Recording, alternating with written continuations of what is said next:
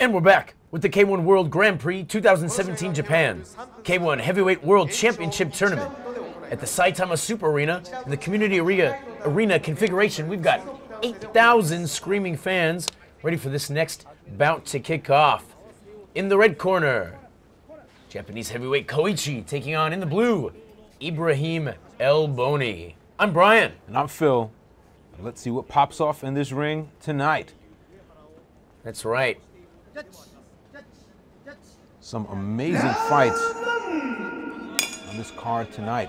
Yeah, you're not kidding. This tournament has just been loaded with knockouts. And we're going to see some great action here. I've done a lot of training with Koichi, a great friend of mine. Incredible power from the Japanese fighter in the red. My gosh. Oh, wow. Well, unbelievable. Wow. Wow.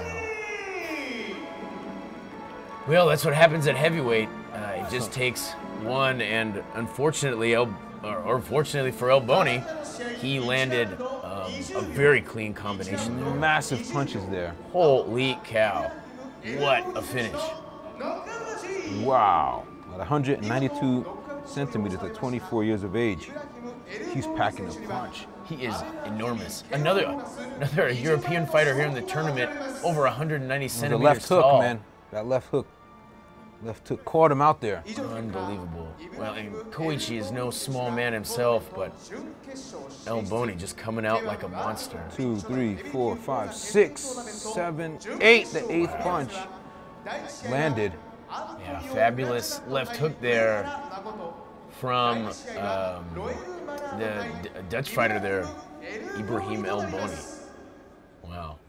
Well, he's done a lot of training with Melvin Manhoef, and apparently picked a few things up because he's got power just like him as well. Wow. They have it the K-1 World Grand Prix 2017 Japan K-1 Heavyweight World Championship Tournament at the Saitama Super Arena, Community Arena. See you next time.